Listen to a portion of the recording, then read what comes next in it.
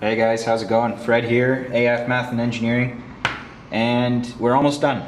If you've been following the series, I just laid out the questions that we've done so far.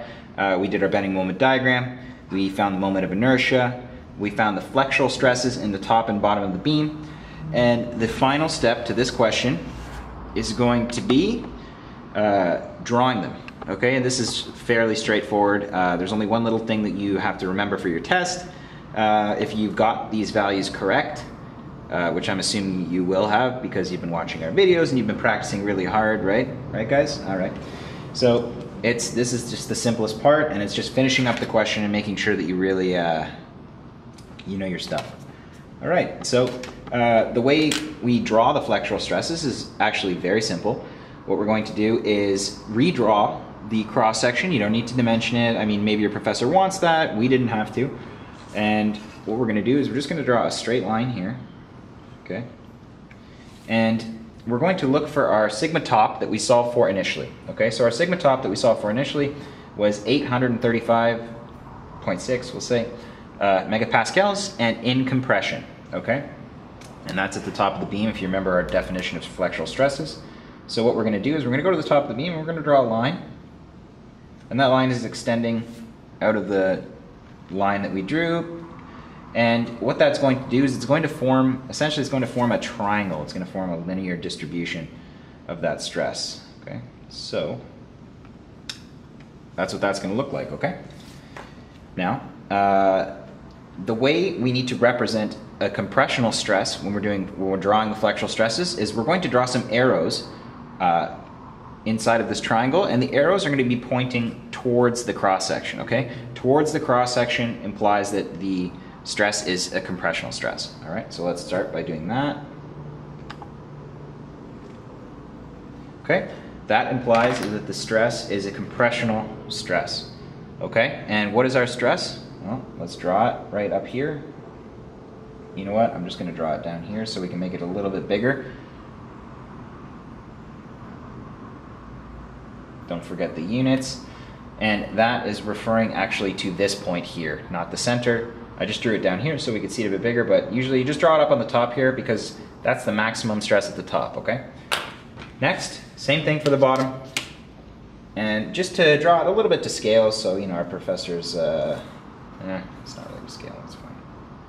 He won't be impressed, just kidding. All right, so to represent the tensional force, the tensional stress, we're going to angle the arrows facing away from the cross section. That's going to represent a tensional stress, all right? And right down on the top here where the maximum is, we are going to include our stress. Now you don't have to put compression or tension here because you've already indicated it with the arrows. I mean, I'm sure it's not a big deal if you do. However, you know, yeah, I would just leave it with that and you're good. Okay, so that's it. We just drew the flexural stresses, nice and simple. And now the question asks us, finally, last part of the question, find the factor of safety. Now we discussed this earlier, obviously. The factor of safety is whatever we're measuring. Oops, allowable over actual, okay? And when we're calculating the factor of safety, we're going to calculate the largest, based on the largest flexural stress, okay? The reason for that is our critical stress that we wanted to design for. We're not going to choose the smaller one and design for that because if there's a bigger stress on the beam, I mean, that, you know, it's a little bit useless to design for the smaller stress, right? So we want to design for the maximum stress on the beam, which is 1,229 MPa, okay? Now, in the question, it always has to be given, if they want you to find the factor of safety, they got to give you the allowable, right? We discussed that before, and the allowable is given as 150 megapascals, okay? Just looking at this right now, I think we can all see that this is not going to be safe, but let's just do it anyway, because the question asks us to. We cancel those units, what do we get? A factor of safety of 0.12, so terrible. This beam is not safe.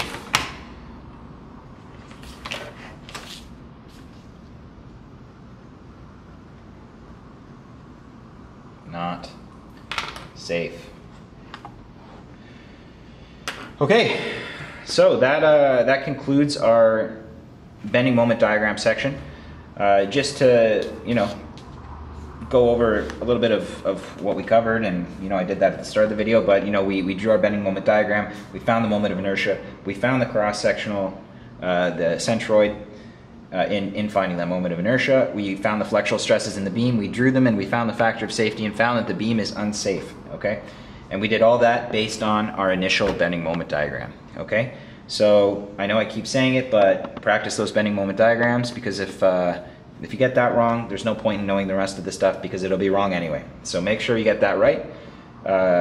Practice, practice, practice, and stay tuned for more videos. Thanks for watching, guys.